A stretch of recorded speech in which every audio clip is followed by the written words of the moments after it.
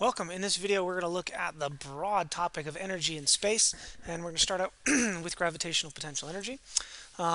Just like we saw with the force of gravity, there's an easy way to calculate force of gravity, mg, and a hard way, Newton's law of universal gravitation.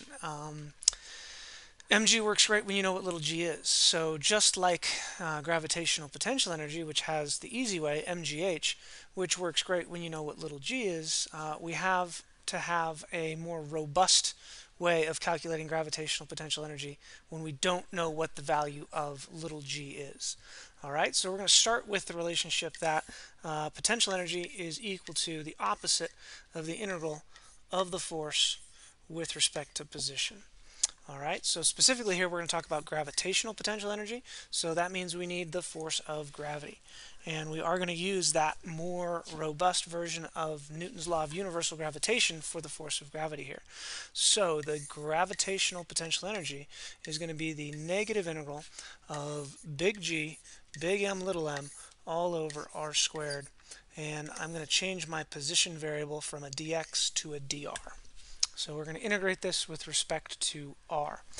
So rewriting this in a form that I can use the power rule for integration, we have negative integral big G, big M, little m, r to the negative 2 dr.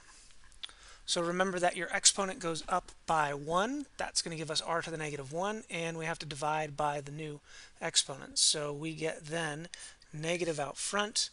The big G, the m's are both constants. They come out front as well. And then we're going to have an r to the negative 1.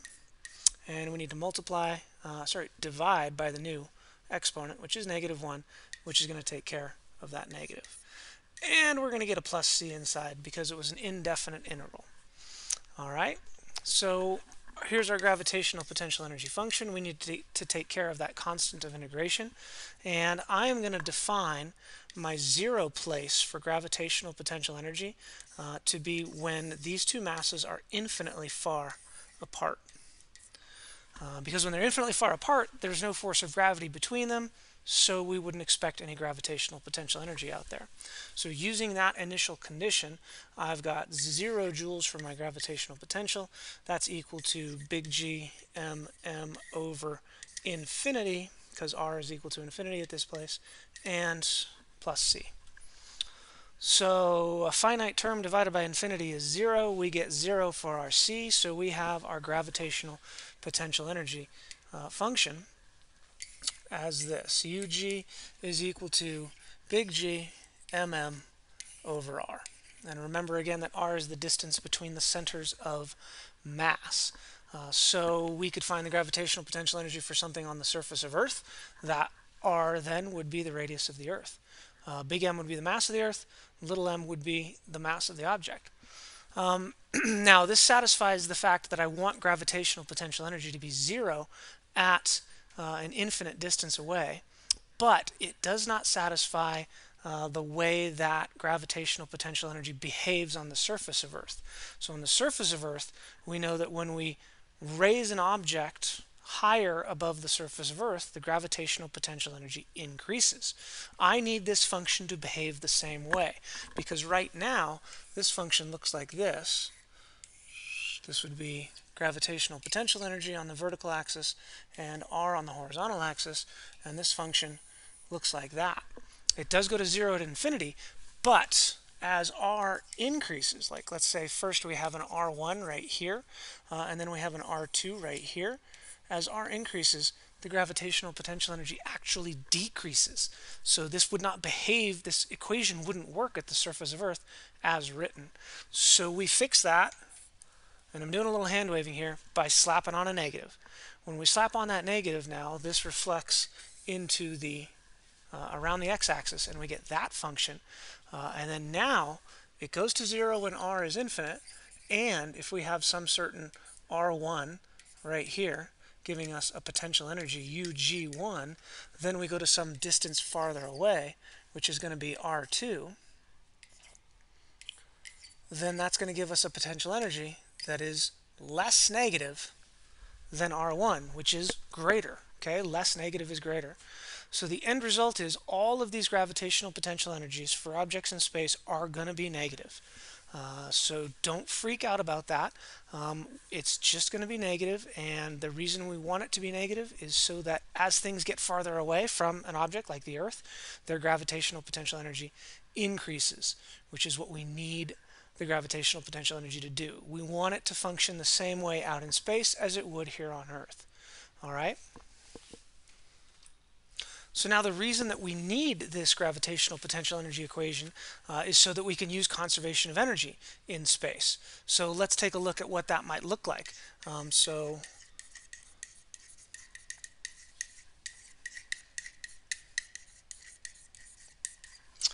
So let's take an example. Here's the Earth, and here is the Earth-killing asteroid that's on its way to Earth.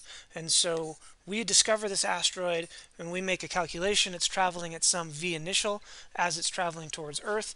It's got some initial distance away from the Earth. Let's call that R1. And we want to calculate how fast this thing's going to be going when it slams into the Earth. So how fast? Let's call it V final. We should call it V terminal because we're all going to die. So V final is going to be bigger. How do I know V final is going to be bigger? Because the gravitational potential energy is decreasing. And that means the kinetic energy has to be increasing as this thing travels towards the Earth. How do I know that energy is conserved here? Because just gravity is acting between the Earth and this asteroid. And if gravity is the only force acting, it's conservative, energy is conserved. So we have an initial gravitational potential energy out here. That's going to be given by the equation that we just derived. And it's also got an initial kinetic energy. And so as it travels to Earth, like I said, the gravitational potential energy decreases, which means the kinetic energy has to increase. And so energy is conserved. We set those equal to each other. Important to note, the gravitational potential energy when this asteroid slams into the Earth is not going to be zero. Remember, we defined gravitational potential energy to be zero when the asteroid is infinitely far away from the Earth. So it is going to have a gravitational potential energy, and the R in the UG final is going to be the radius of the Earth. Again, that's how far away it's going to be that instant it slams in, R Earth. Okay, so you would set those two energies, those two amounts of energy equal to each other and solve for V final in the K final equation. All right, so energy is conserved for these astronomical objects just like it would be on the surface of Earth if just gravity is acting on them.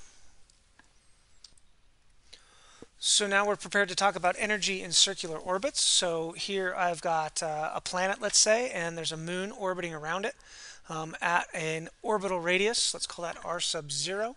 And it's orbiting with orbital velocity v sub 0.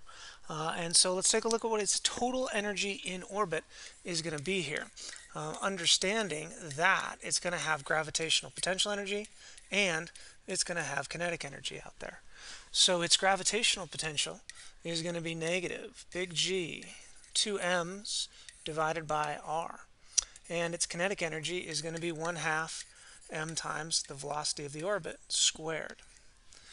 So here's the total energy in orbit. Now, something interesting happens when we put in the velocity that we derived in an earlier video for a circular orbit. So that velocity for a circular orbit is square root of g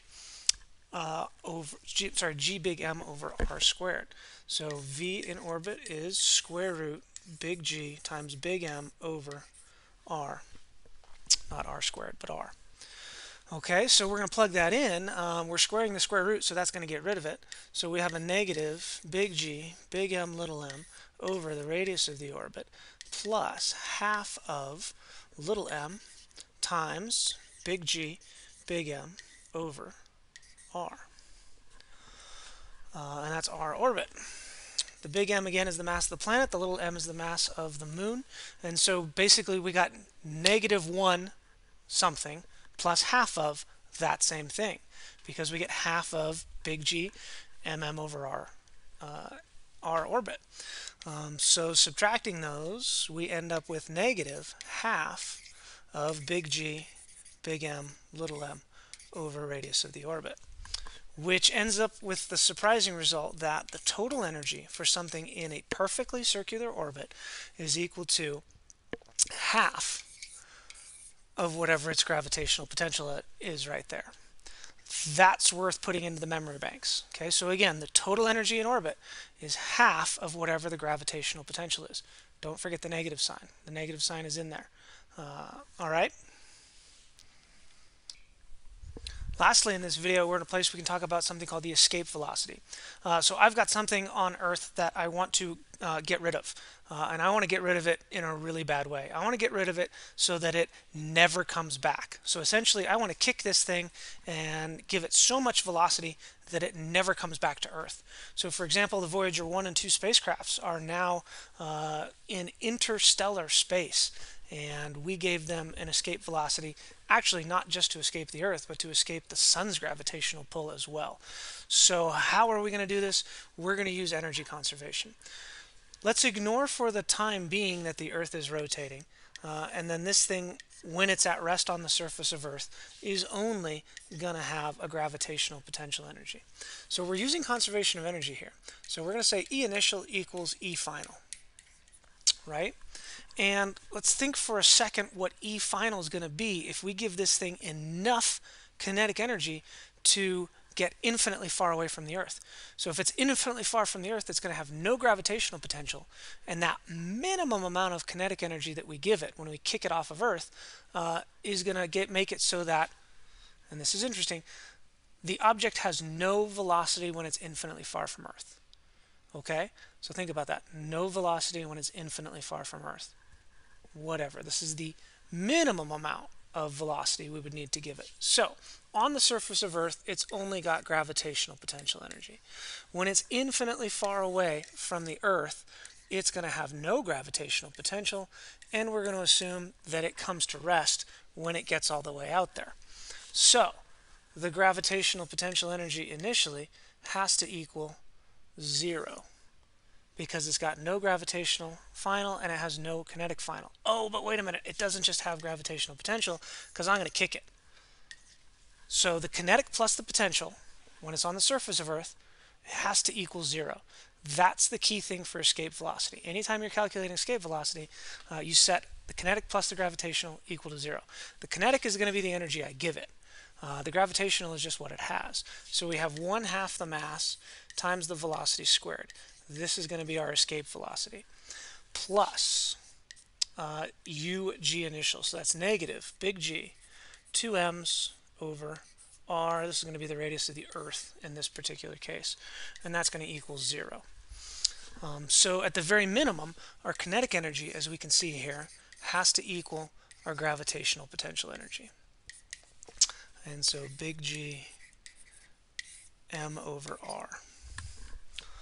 And so the mass of the object cancels out. It doesn't matter. Solving for the escape velocity, we get 2 times big G, mass of the Earth, over the radius of the Earth, and we're taking the square root. So the escape velocity we could calculate with big G, the mass of the Earth, and the radius of the Earth. All right, so the key understanding here is that the escape velocity happens, the minimum escape velocity is when the kinetic energy we give it is equal to the gravitational potential that it has. All right, we could do this for something in orbit as well. When something is in orbit, it's got both kinetic and gravitational potential. We're going to have to add on an additional amount of kinetic energy to make it the total energy equal to 0. All right, so that is the key. When you're finding escape velocity, total energy equals 0, and solve for that escape velocity. All right, I'd say it's probably not worth memorizing this. It's worth understanding that the total energy when making that calculation has to equal 0.